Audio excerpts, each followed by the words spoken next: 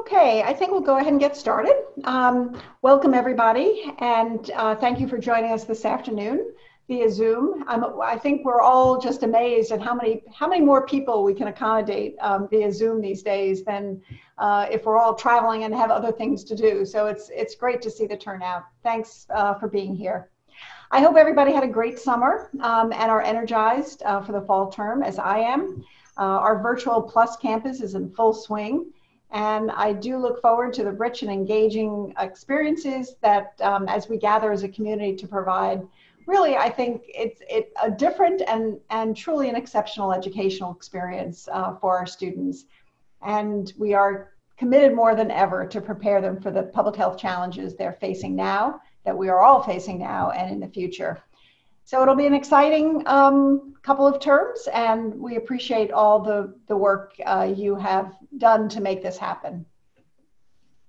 So I'd like to begin my introduction of our speaker today by conveying the significance of being appointed or promoted to the rank of professor at the Bloomberg School. Earning the rank of professor represents an incredible achievement and confirms not only the respect and high regard of the school, but also of colleagues from across the nation and throughout the world. Designed to introduce the Hopkins community to the work of newly appointed and promoted professors, this Dean's Lecture Series provides a forum to promote the interchange of interdepartmental awareness and collaboration. So I'm pleased today to introduce our speaker. Not only is he a professor, but he is the 40th Bloomberg Distinguished Professor of Health Economics at Johns Hopkins University, Dr. Dan Polsky. Dr. Polsky is a national leader in the field of health policy and economics and has dedicated his career to exploring how healthcare is organized, managed, financed, and delivered, especially for low-income and vulnerable populations. His research has advanced our understanding of the cost and quality trade-off of programs and policies, whether they include changes to large federal programs or policies or local programs. He holds primary appointments in both the Department of Health Policy and Management here at the school, as well as the Carey Business School, with a joint appointment in the School of Nursing. He is also the founding director of the Hopkins Business of Health Initiative, which he'll tell us more about today. Before coming to Hopkins in 2019, Dan was on the faculty at the University of Pennsylvania, where he was the Robert D. Eilers Professor at the Wharton School and was also faculty of the Perelman School of Medicine. And from 2012 to 2019, he served as executive director of the Leonard Davis Institute for Health Economics. Dan is a member of the National Academy of Medicine and serves on the Health and Medicine Committee for the National Academy of Sciences, Engineering, and Medicine. He also serves on the Congressional Budget Office's panel of health advisors and was the senior economist on health issues at the President's Council of Economic Advisors. Dan received a Master of Public Policy degree from the University of Michigan in 1989 and a PhD in economics from the University of Pennsylvania in 1996. He is joined today by his colleague, Dr. Aditi Sen, who is an assistant professor in the Department of Health Policy and Management. Dr. Sen will facilitate the Q&A session following the talk. And I will use this opportunity to remind you that if you do have a question to ask of Dr. Polsky, it would probably be best if you posted that in the Q&A chat on Zoom. So with that, I am delighted to welcome Professor Bloomberg Distinguished Professor Dan Polsky. We look forward to your remarks. Dan? Thank you so much. It's really just a delight to have a chance to, address the school. Even if I can't physically see you, I know you must be on the other side of this Zoom chat. And thank you, Ellen, for such kind remarks, and also just for the vision for the school. I think a big part of me making this move was you at the helm and Colleen as department chair, and the vision that the two of you have kind of set forth has given me a lot of excitement about, what lies ahead here in the school and the department throughout the university. It's just been a great year and a half, and thank you for all of your support along the way. Just very grateful for that.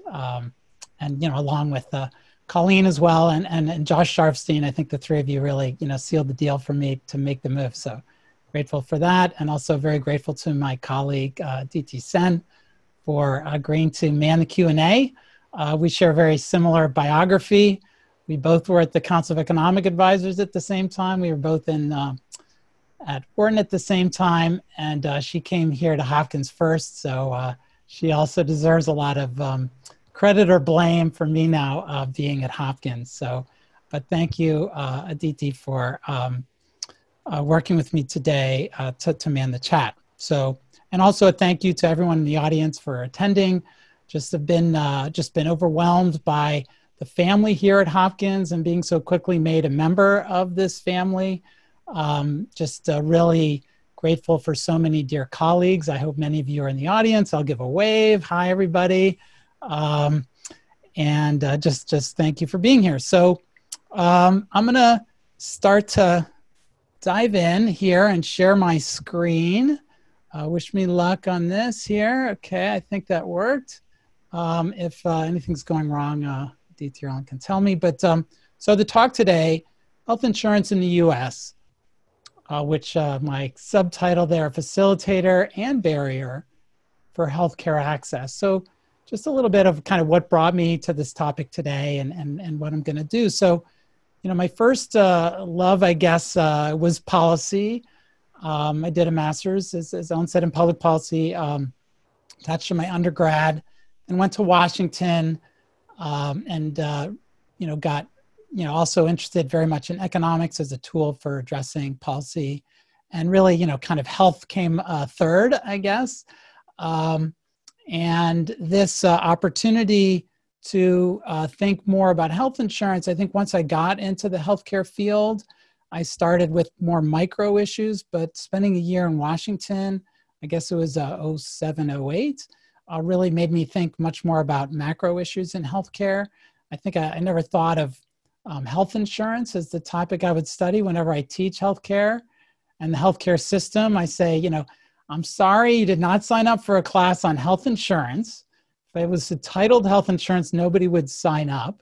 But so much of healthcare involves health insurance, and really to really move the healthcare system in major ways, it's kind of attached to everything. So that's really what's brought me to this topic today. And so the goal here is to just give you a little flavor. I guess I'm showing a lot of results for like tons of pieces of papers, but I'm going to try to tie them together thematically just to give you a sense of what I do and not get too deep into the methods here. So we'll see how it goes. So let's see if I can even advance the slides. So the motivation here for the talk came from an article I read this morning in the New York Times.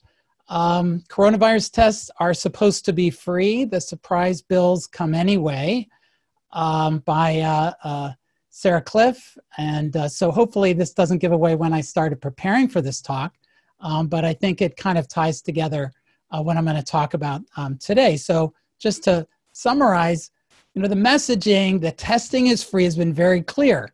Our leadership, Seema Verma, was quoted as saying, "It is critical that Americans have peace of mind, knowing that costs won't be a barrier to testing during this national public health emergency." Congress passed laws requiring insurers to pay for tests, and the Trump administration created a program to cover the bills for the uninsured. Cities and states set up no-cost testing sites, on and on. But as Sarah Cliff goes on to describe in the article, surprise bills persist. Some in the thousands of dollars for people who get tests and think they're free. Analysis has shown that 2.5% nearly of coronavirus tests billed to insurers leave the patient responsible for a portion of the bill. So there's a real messaging issue here, and a lot of it comes from gray areas in the federal law. Federal law requires insurers to pay for any doctor visit associated with a coronavirus test, but it's silent, however, on how much an insurer must pay for an out-of-network facility. So what message does this deliver? Will folks be afraid to get tested? And how does this apply to what's coming next? Vaccines. And so the question I've been thinking quite a bit about is can we rely on insurance to ensure adequate uptake of COVID-19 vaccines? I'm part of a National Academies of Medicine, Science, Engineering, and Medicine committee now. It's called the Framework for Equitable Allocation of Vaccine for the novel coronavirus. Basically, I spend 6 to 8 hours on Zoom calls every week, trying to write a report over the next over 2 months. Next week, our final thing is due, so I need your help. A lot of what we've talked about on our Zoom calls, I can't share with you, but we have a report, a draft report that's out. We've received 1,400 comments from our draft report last week. We're busy responding to them and writing the second half of our report. But in the first half of the report, we really spent a lot of time thinking about the ethical framework, what the different, who comes first, who comes second. We're like prioritizing who's going to get the vaccine when it's very in the early months. But a key part of making sure the vaccine gets distributed in an equitable way won't be just based on our criteria that we set up. It's going to be based on insurance. So I guess the question for you all, and I'd like you to help me think about this a little bit, is how health insurance coverage acts as both a facilitator and barrier to executing on any framework we might come up with around an equitable distribution of the vaccine. So just a little background on the vaccine. As many of you are following this in the news, I'm sure, but there are 5 candidate vaccines now in late-stage clinical trials. Emergency use authorization may lead to some doses hitting the market before the end of the year, with a projected rapid rise in the availability of vaccines in the first quarter of next year. The report's out that the cost will be $4 to $20 per dose that are kind of connected to these purchase agreements between federal investment in vaccine development. Many of these trials suggest that there are going to be 2 doses of vaccines needed.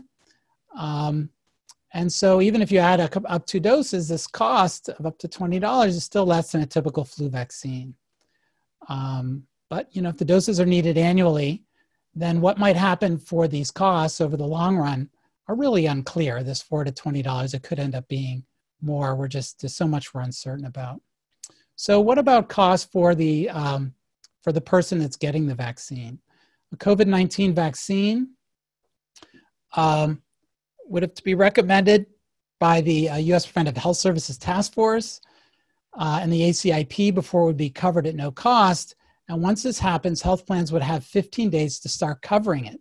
This is down from the usual 1 to 2 years for these kinds of preventive services in the regulations that were set forth from the ACA. And this came from the CARES Act, which was passed in Congress in March to kind of allow for this for vaccines. But again, like testing, the messaging pretty much has been that it will be free to people getting the vaccine, but ultimately the devil's in the details. And addressing these details could not be more important. Majority of the prioritized populations have limited incomes. Minimizing cost barriers will help allocate vaccines to the most vulnerable. Making significant progress towards achieving herd immunity will require high vaccination rates, not only among people for whom costs are prohibitive, but also among people who don't perceive a large personal gain from the vaccine. They may pose great risks to others if they remain unvaccinated. This externality problem, motivating them through insurance, could also be very important, even for that group as well. So, okay, I spent 15 minutes on my motivation. Time to dive into my talk. I'm going to cover so back to kind of my theme here, health insurance, a facilitator and barrier for healthcare access. I'm going to talk about 4 areas of my research, and they all relate to this question of vaccines. Number 1 that I'm going to talk about is insurance matters. Insurance increases access to care, lower costs at the point of purchase, increased utilization. So I'll talk about some papers that were about 10 or so years ago. Cost sharing matters. Eliminating out-of-pocket costs for preventive services can increase utilization. We'll talk about incentives within insurance on papers that I did in 2015. and move on to more recent research talking about provider networks. And the theme there is provider networks involve trade-offs. Using health insurance can be confusing, mistakes can be costly, as pointed out by Sarah Cliff. And so understanding provider networks is an important part of addressing some of the potential barriers from health insurance for vaccines. And number 4 is we can't forget about reimbursement. Insurance does not reimburse enough for services that are delivering high public health value, such as vaccine administration. Care may ultimately be underprovided. So before I move on, I'm just going to kind of break the fourth wall here because we're all here on Zoom, we're working from home. I got this green screen, 3 kids running around, and my daughter loves to come up when I'm taping for like class. So just to avoid any embarrassment, there's a picture of Stella, who loves to come up in my green screen and surprise me while I'm teaching. So in case she does, we've already kind of broken the ice.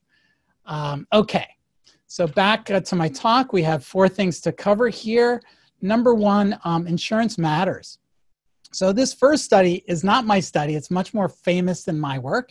It's the Oregon Health Study, which used kind of a randomization opportunity in Oregon. I'm sure most of you are familiar with it, to show how gaining Medicaid when you're probably uninsured prior can change how much health care you get and potentially your health downstream.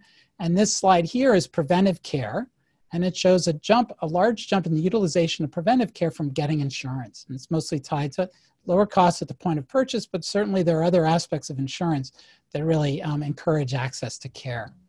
Notably, they were not able to show kind of an overall population health effect in their overall results, although they did show an improvement in self-reported health status. My less famous work in this area, I have 2 papers from about 10 years ago. One was in health services research that really used the opportunity of gaining insurance when you're 65 to try to understand what gaining insurance means, particularly for people who are uninsured prior to turning 65. So it turns out that you get on Medicare. It does improve your self-reported health status, but it does so for both people who are previously uninsured and people who were insured. So it's that kind of stability of getting onto Medicare that can impact self-reported health. But we weren't, again, similar to the Oregon study, we weren't able to detect notable differences between the insured and uninsured. So then we had a follow-up study in health economics that again tries to take advantage of what we learned from turning 65. And here, both of these studies involve linking survey data to health insurance claims data sets, which is kind of a common theme throughout a lot of my work. But in this study, we look at the pattern of health service use, and it turns out that while you use more health services if you were previously uninsured, you don't change kind of the mix or how you use health services. So you might not extract the value from the healthcare system based on the way you've learned to interact with the health system while being uninsured. So for example, you're more likely to go to the hospital relative to a huge jump in, say, seeing your primary care doctor, things like that. So there's kind of a behavior change that's needed outside of just giving you a paper that says you're insured. And so some of these kind of muted health findings might be related to some of that behavioral response. So this made me this work made me think a little bit more about kind of what to do next, right? So health insurance matters, but again, like the devil's in the details. So one of the details is cost sharing. So how you're incentivized once you have insurance to use health services at the point of purchase. So again, connecting back to COVID-19, there was a regulation in the ACA that eliminated out-of-pocket costs for preventive services. This was the idea is that this can increase utilization as the rationale behind this regulation. And just the details is a preventive service that has strong scientific evidence of their health benefits must be covered. Plans can no longer charge a patient a copayment, coinsurance, or deductible for these services when they are delivered by a network provider. As a result, through the ACA, people with health insurance, with few exceptions, have no cost sharing for vaccines recommended by ACIP. And as I mentioned, the CARES Act added, a COVID-19 vaccine, should be added within the kind of umbrella of this regulation within 15 days of its emergency approval. So I just want to, take a brief moment, since this is such an important part of what's happening with vaccines, to highlight some of my work that demonstrated the impact of the regulation here from 2010 on utilization, or I guess on out-of-pocket costs and utilization.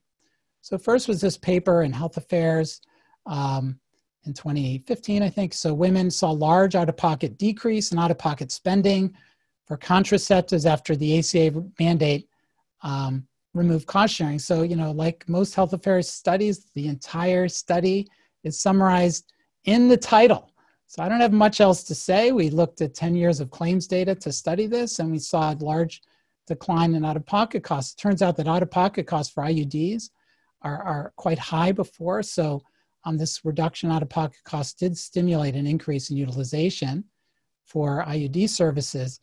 But overall, preventive care for contraceptives did not increase markedly as a result of this regulation. We saw the same thing in this other 2015 study, where we look at a lot of other mandated preventive screening services. What's shown here in this chart is colonoscopy. And you can see that the out-of-pocket costs dropped dramatically with the slide on the left. The slide on the right looks at utilization of colonoscopies, and we didn't really see any decline. So you notice in this study, as well as in the other, there are two lines that that are after the policy takes effect, which is that vertical line. The blue line represents plans that where the policy did not, or not, I should say the purple line, where the policy did not take effect, and they're called grandfathered plans. So these regulations only apply to kind of newly initiated plans. And this gets a little bit to some of the shades of gray. All right, so the ACA requirements do not apply to many health insurance products, including short-term plans that are promoted now by the Trump administration, healthcare sharing ministry plans, these grandfathered plans, which I just discussed, Farm Bureau plans. So paying attention to these shades of gray are important. Not all eligibility groups in Medicaid are covered under this regulation. It covered the new eligibility groups from the ACA, but not the previous groups such as pregnant women, minor children, adults with disabilities, and the elderly. And even plans where the ACA requirements do apply, situations arise in which patients are billed, which could sow distrust.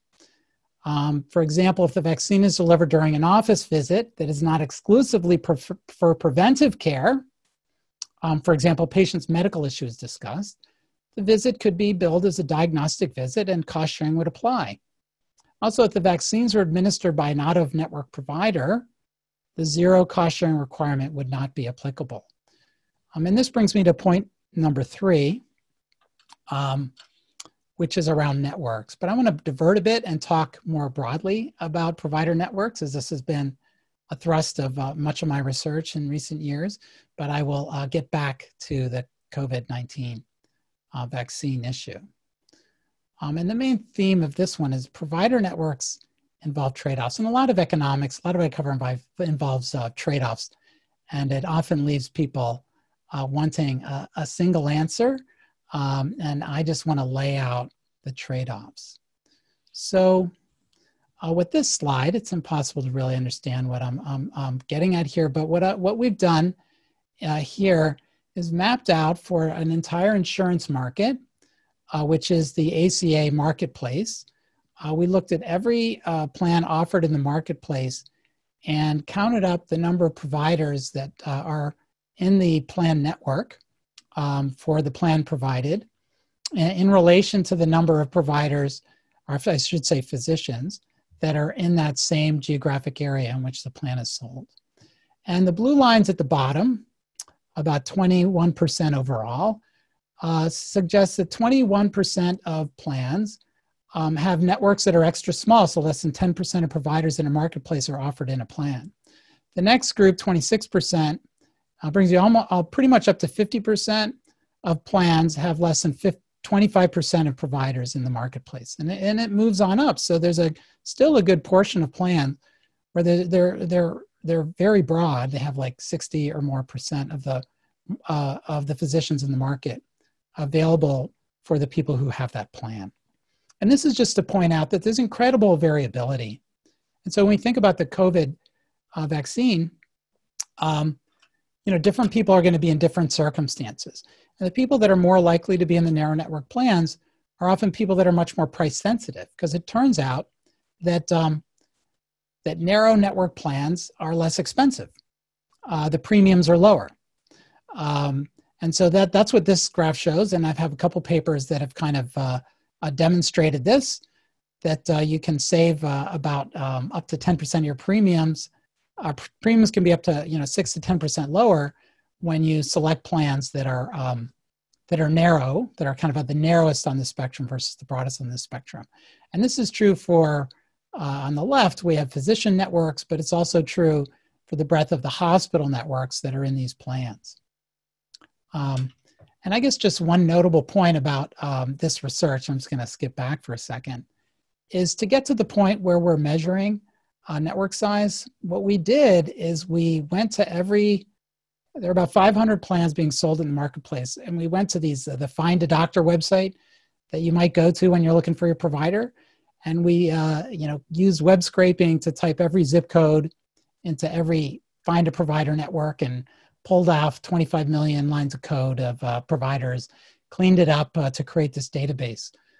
So fortunately, from that work, it was a proof of concept. Now there are companies that do this. And also there are regulations by the federal government that now make these Find a Doctor lists machine readable, so that it becomes a lot easier to do this kind of research. But I like to think that it was our scraping effort way back, about 8 years ago that helped to bring this type of transparency to provider networks that we see today. So in this issue of trade-offs for networks, so are networks good or bad? So they may be cheaper, but like it stinks to have a plan with a narrow network. Nobody likes it, and part of the reason is health insurance can be confusing, mistakes can be costly, and it's just amplified when you have a narrow network. Right, so there's this issue that's been in the news quite a bit the past few years about balance billing and surprise billing, and it's just more common if you have a narrow network. And if all your doctors are covered, then it doesn't matter if you make a mistake, and mistakes are common. So people tend to not like these narrow network plans, and also you just have less choice, and if you may not actually find the doctor you need if you have a very narrow network, and you get sick with a condition that involves a provider that may not be plentiful to begin with. And finally, as this chart shows in another paper, just kind of part of the tour through lots of research that I've been a part of.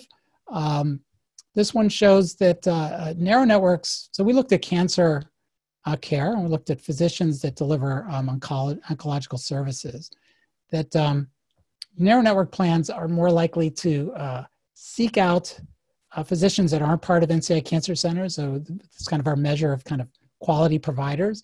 So there does seem to be a relationship between the quality of the providers in a network and its size.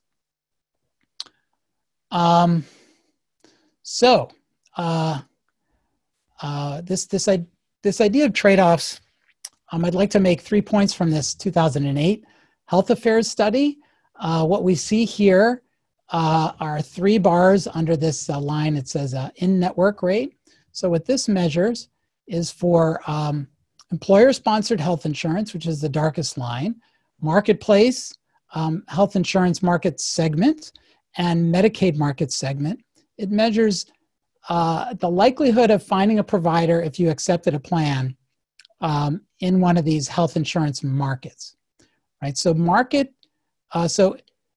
networks are generally smaller for market if you're buying an insurance in the healthcare marketplace versus you get your insurance from Johns Hopkins and your employer-sponsored health insurance, and it's even smaller in Medicaid. And then the 3 bars on the right suggest that even if you go to a provider that is in network you're increasingly less likely to be able to find an appointment with that provider if you're in Medicaid versus the marketplace, a market segment, versus employer-sponsored health insurance. So the first point I'd like to make is that insurance market segments that are aimed at lower income populations, just as Medicaid and marketplace populations, you have less choice. Networks are narrower. And second, among the subset of providers that are in network, it's even harder to get an appointment. So, and this gets to something I'll talk about a little bit later. Typically, reimbursement rates are lower in these market segments, and physicians might be might be more likely to see patients where they'll get a higher return in terms of reimbursement rates. And so the third point that I'd like to make is that health insurance involves trade-offs. And so the point here is that so this is where it gets a little like fuzzy and I don't have the right answer here, is should providers be paid less so that lower cost insurance can be provided to low income groups in exchange for reduced provider choice? All right, so I think this would depend on whether reduced provider choice affects quality of care. So I did show that reduced provider choice, that narrow network plans tend to find lower providers at times. So this is something we should pay attention to. But if you look at Medicaid beneficiaries' response to survey questions, only 11% indicate that they find it difficult to find a doctor, and most low-income adults do have a regular source of care. So ultimately, it depends on whether there is a willingness as a society to pay for equity and choice. So there's just less choice available if you're in Medicaid versus marketplace versus CSI. But this has to trade off against the affordability of insurance and the availability of insurance programs for these segments of our population. But of course, as I mentioned at the beginning, there's still a large segment, almost 30 million people who remain uninsured. So I'm going to divert just a little bit more here to talk a bit about healthcare reform if we enter a Biden presidency. So here's his big statement about public option. He says, whether you're covered through your employer, buying your insurance on your own, or going without coverage altogether, the Biden plan will give you the choice to purchase a public health insurance option like Medicare. As in Medicare, the public health option will reduce costs for patients by negotiating lower prices from hospitals and other healthcare providers. So offering public options involve offering more options that are public and do involve a trade-off with the reimbursement that are offered to providers. So the question ultimately becomes, as we think about more public programs to increase, to reduce the uninsured and increase options for the nation, we need to think, the devil's ultimately in the details. What fraction of providers would participate? And is there a trade-off between reducing costs and this issue of participation? And the other thing to think about is, would this accomplish intended goals? Are high-quality providers going to find an option with private health insurance? Or is kind of the quality element not going to be relevant here? These are kind of questions that remain to be answered as we think about rolling out the public option. So just to kind of conclude that point, connect it back to vaccines, the issue with provider networks is that it can be messy, and to the degree it's messy, it affects our low-income populations and the most vulnerable more heavily than it does those that are better resourced. So now I'm going to talk about provider reimbursement. And so here I'm going to just quickly talk about a study that led to a number of papers. It was an audit study that we started in 2012, and it went for about 5 years. And what we did is we called up about 30,000 physician offices, and we ultimately called about 1,000 within each of 10 states, and the trained callers had a randomized script where they asked for an appointment. said, I just moved into town. I need to get a doctor's appointment. And then we randomized whether they had private insurance or Medicaid, and ultimately whether they had insurance in the ACA marketplace as well. And we recorded the extent to which they were given an appointment and what date that appointment would be. We did this, we did 3 rounds, one before the ACA was implemented, one in the middle of the ACA expansions in 2014, and then we went back in 2016. And so as part of this study, which I'm not going to go into all the papers, but I just want to focus on one, which is focusing on this question of reimbursement. So for 2 years, Medicaid, if you saw a primary care doctor in Medicaid, the doctor got paid the same amount as if they saw a patient in Medicare. So across the 10 states we studied, it resulted in a pay bump, an increase in the reimbursement rate of up to $50 per visit in most of the states in our study. And so this kind of graphic, which must be impossible to see, just is really to show that there's this bump in this middle period of our 3-year period. And so in this study, we found that more doctors participate when they're paid more. This shouldn't really be much of a surprise. But the way we did this, I think, was important. So different states offer different Medicaid fees. So when everyone was set equal to the Medicare rate, in some states, rates went up a lot more than in others. So we were able to measure the percentage point change in appointment availability on average for each of the 10 states in our study and relate it to the dollar increase in their Medicaid fee rate. And so those are the orange dots. And then what happened in 2016 is that the Medicaid fee, this was a 2-year deal. So the rates went back down. And so here, these blue dots are what happens to appointment availability once the extra fee goes down. And I guess our thought was that there'd be a kink in this curve. Once you have a relationship and you see how great it is to work with Medicaid patients, that when your fee drops back down, you'll be sticky and maintain your relationships and stick with your patients. But we found pretty much a linear relationship all the way across, and that was somewhat disappointing. So I guess in relation here to health insurance the important point I'd like to make with respect to COVID-19 vaccines is that vaccines are really expensive to deliver. And there's a mandate for insurers to cover vaccines that's been around for a while, but they're not going to change their reimbursement rate most likely.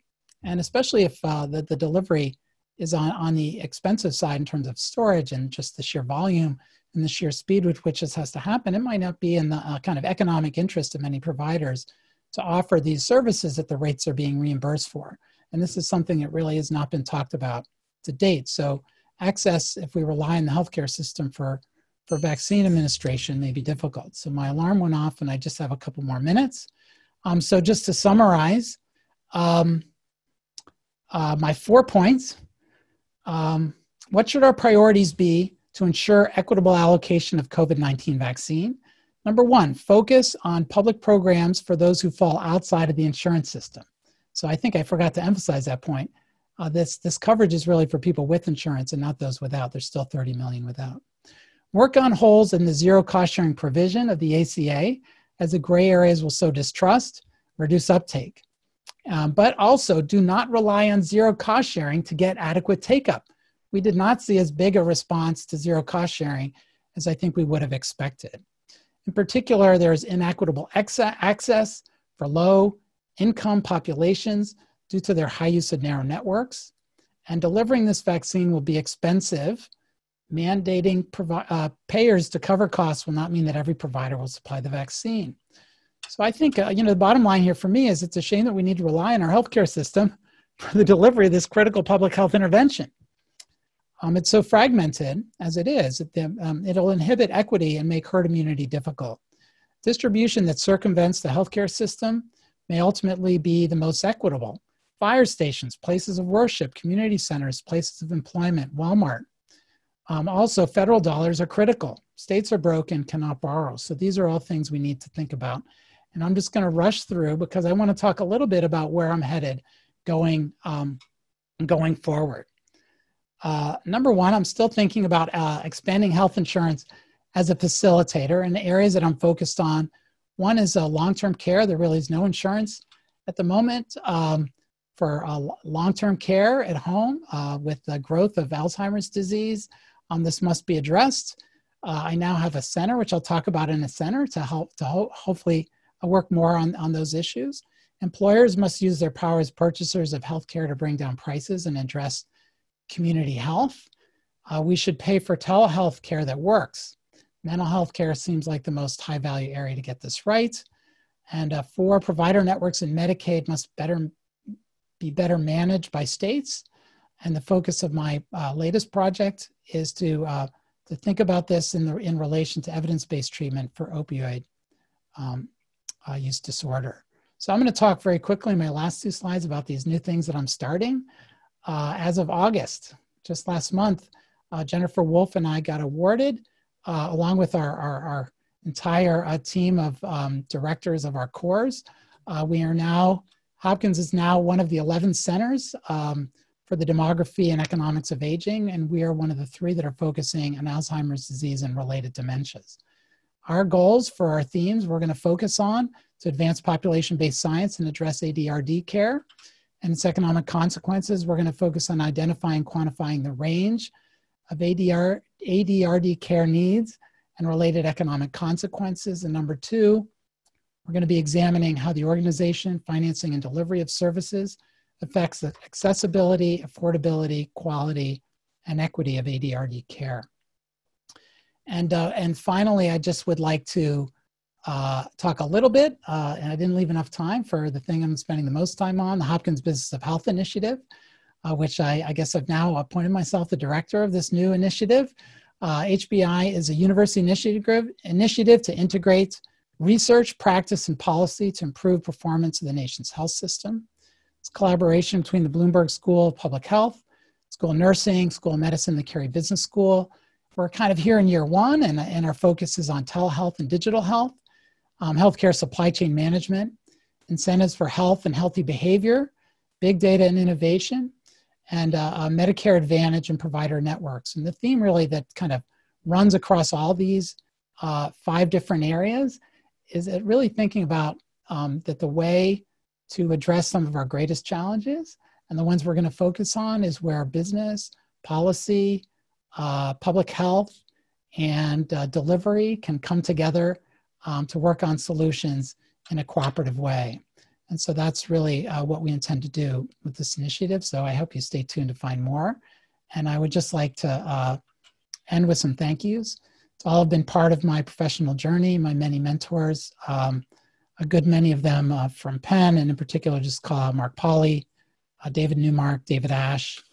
There's so many more, I didn't leave enough time to get through them all. So many of my supporters here at Hopkins, Sunil and Ellen, Colleen, and Trish Davidson, Alex Giannis, Valerie Suslow, Paul Rothman, Denny Wirtz. And I have a list here about 20 of trainees and other folks that I have worked with that have been part of the many papers that I put together and really leading the way on many of those papers. And just a big shout out to all of them. And the last, and I'm sorry, I'm not going to have time to name them all, but just finally, there's my family. Thanks to them. This is kind of COVID stir crazy. This is what we do. We sit on the couch and give each other a hard time. This is what I do during Zoom calls. So this picture was taken during one of my Zoom calls for this committee. So when I go off of Zoom, it's my daughter wanting to have me wear her art project. And that's my wife, who I thank dearly for all of my career support and home support. And here are my 2 boys on their first day of school. We always take a picture of them walking out of the house. I made them walk out of the house so we could get a picture of them walking into the house. So with that, here's the 3 of them together. thank you very much. And I look forward to hearing your questions.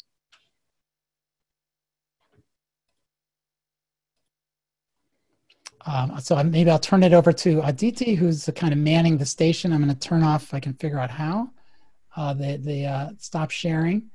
And I look forward to hearing questions, and please enter them into the Q&A or chat. Yeah, so we started getting a few questions in. There have been a couple focused on sort of some of your initial papers and presentation on cost sharing and just sort of how cost sharing affects sort of different behaviors and how we can mitigate some of the issues that you talked about when we think about cost sharing. And so one question came in about what you mentioned, that people may still have cost sharing for office visits if other things are done in addition to, say, a preventive screening or a vaccine or something. And so the question was how we can mitigate this risk when it comes in particular to COVID vaccination, how we can get people in like high deductible health plans or narrow network plans who may have been burned by out-of-pocket costs in the past, perhaps unexpected out-of-pocket costs, how we can sort of address some of those concerns and mitigate those risks in order to achieve better vaccination rates. Yeah, I mean, I think this is really tough because a lot of it is like insurance is complicated, even for insurance companies. So just a wrong code could send things down the wrong path. It's not like all insurers are evildoers that are trying to mess this up. So most things should be covered, but there's just confusion. Of course, there are bad actors out there, and so I guess the question is what can be done. One is that messaging by insurers that they're out there to address these issues, or with everybody, that these can be there's like a process. Just like if things don't work out, there's a fund to make sure it works out. So kind of like if a vaccine goes wrong, there's a fund to support you if things go wrong. There should be, there could be a fund to support people if things go wrong. I think what I would like to see is a federal appropriation that ensures zero cost sharing, because it would take money. And to think that every dollar is going to come from the insurer, I think is naive, particularly for the uninsured. There's just no mechanism for that. But that same appropriation for the uninsured could also be a fund for people who, instead of going to your insurer to try to get everything addressed, take it to some kind of place to get, that would pay you up front, and then this process could try to reconcile claims. And I think sort of a related question about surprise billing is that there's been sort of an increase in kind of news reporting, the kind that you quoted from Sarah Cliff, but we've seen it from KHN and NPR and kind of surprise bill collections and ER bill collections that they've been doing about independent contractors and their role in the system, that they might serve as ER doctors or surgical assistants and then later bill patients for those services, despite the hospital being part of the network. And so, the person who asked the question was basically saying that these surprise bills seem kind of unavoidable without, specifically sort of trying to figure out exactly who these individuals are seems difficult to think about how to do that. And so do you think this is a growing issue? And again, what would be a policy solution for these kinds of surprise bills that may come from some of these independent contractors and some other parties involved in the hospital system? I mean, I guess what's surprising is research suggests that, surprise billing has been around a long time. It's just kind of come more to the attention of folks, which it was a surprise to me that surprise billing has not, seen a significant uptake, just because you hear so much about it. But it's a really difficult issue to, actually, it isn't that difficult an issue. There are bills that were almost passed that would, address it, I think, in reasonable ways. But the interests of the few that make so much money from surprise billing seems to win out, and this bill is yet to be passed. So, I think it's a question, is this something that can there be something done about it? I think there's some great ideas to do something about it. We just got to get it passed. There's only a few that don't want to see it passed, but they seem to win out every time. It's very frustrating. So more about political, turning into a political problem. We have some policy/political questions coming in as well, as you can imagine. So I won't make you answer each of them individually, but there's sort of a range of questions about, what is the number one thing you'd like to see a potential Biden administration do to improve access for the underinsured or uninsured. Related questions about whether we can get out of this crazy system and sort of move towards universal healthcare, single payer. Is that something that we should be thinking about? And how do you sort of think about those kinds of sort of broader reform questions? Yeah, it's a great question. I knew I was going to get that question. I think my view is, no matter what we do, it's a mess. There's just like even that a policy that seems as straightforward as zero cost sharing for preventive services, it's still a mess. Again, like the devil's in the details, and I would be, theoretically all for a universal insurance system. I don't know how we would get from here to there. I think there's so many things that we can do to make the current system work better. There's a million ideas that we know work that we just don't do. And, that's where my focus is. And I try not to get involved in politics. I think that, the issue of which direction to go more broadly speaking is a societal issue that will involve values and things that economists, I think, are not so great at. Once we pick something, let's make sure we knock it out of the park. And I think there's a lot we can do now with our current system to make it work better. And that's where my energy is currently focused. So I don't know, I hope that's a good non-answer. I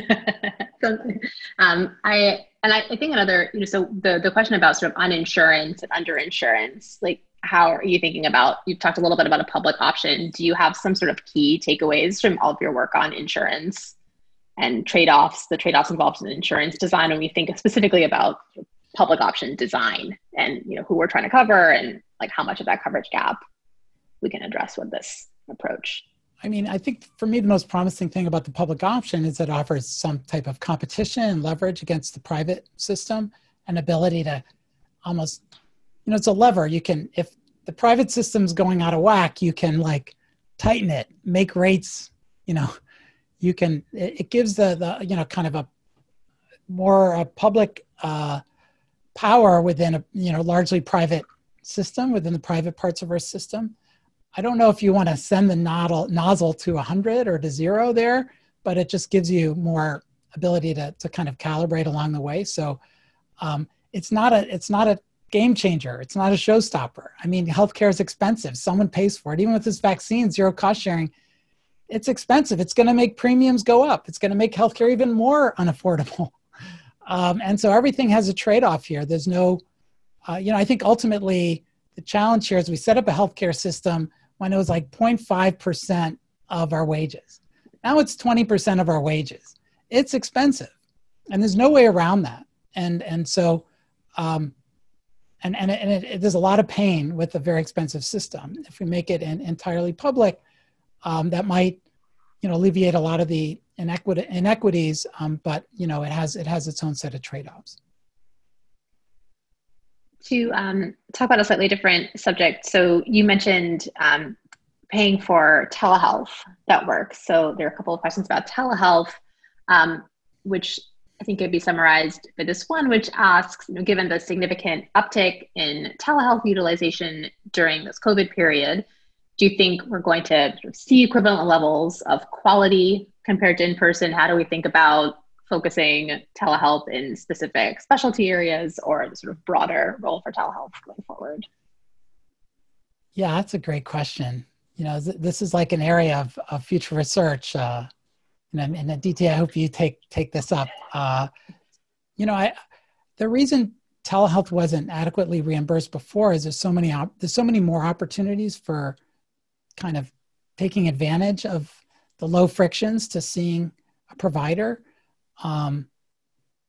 That's kind of one area where things could go off the rails. But I think what's more likely is that ultimately providers have a lot of say in what happens. And I think that there's in general, higher quality of care, or at least a perception by the providers that there's higher quality of care when you deliver it in person.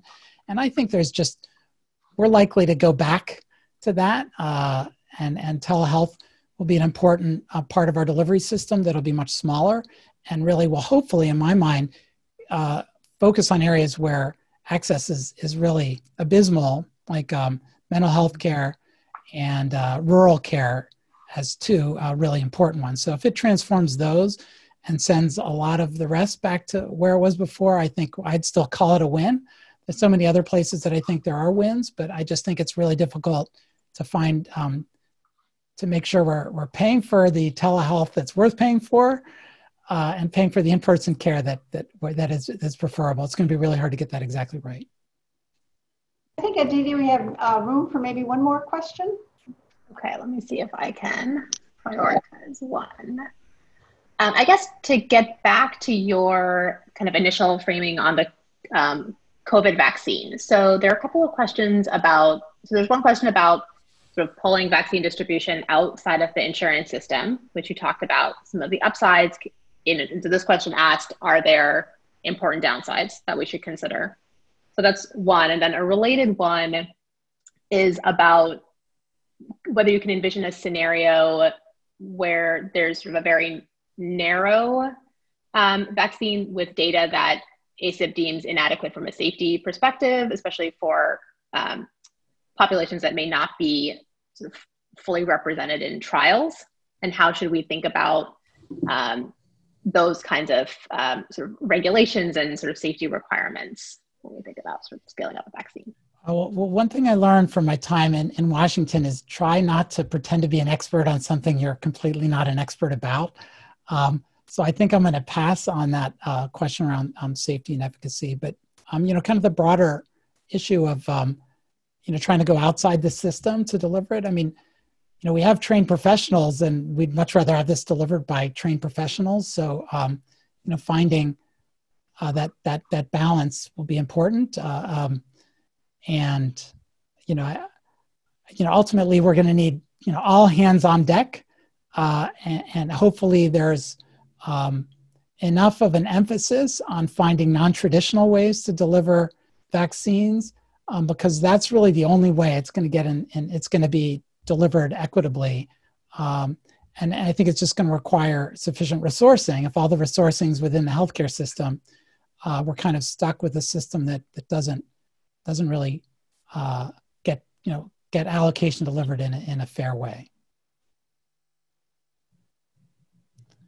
So I think I'm stopping on time, but I'll just take a moment to thank Aditi for running the show there on the questions, and thank the audience for a stimulating conversation via technology here. But thank you. Well, thank you, Dan. Fantastic talk. And Aditi, you're a master at handling questions. So thanks to both of you. We're thrilled, Dan, that you're part of our Bloomberg and our Hopkins University family. And we wish you all the best of luck in all the work you're doing. And I also, the pictures of your family were just terrific, and I was so glad you shared those with you. And I wish you many happy memories of this unplanned time that you have with your family. It's one of the small plus sides of the pandemic, I think. So best of luck, and thank you again. Fantastic. Thank you. Thank you, Ellen. All right. Enjoy your evening, everybody.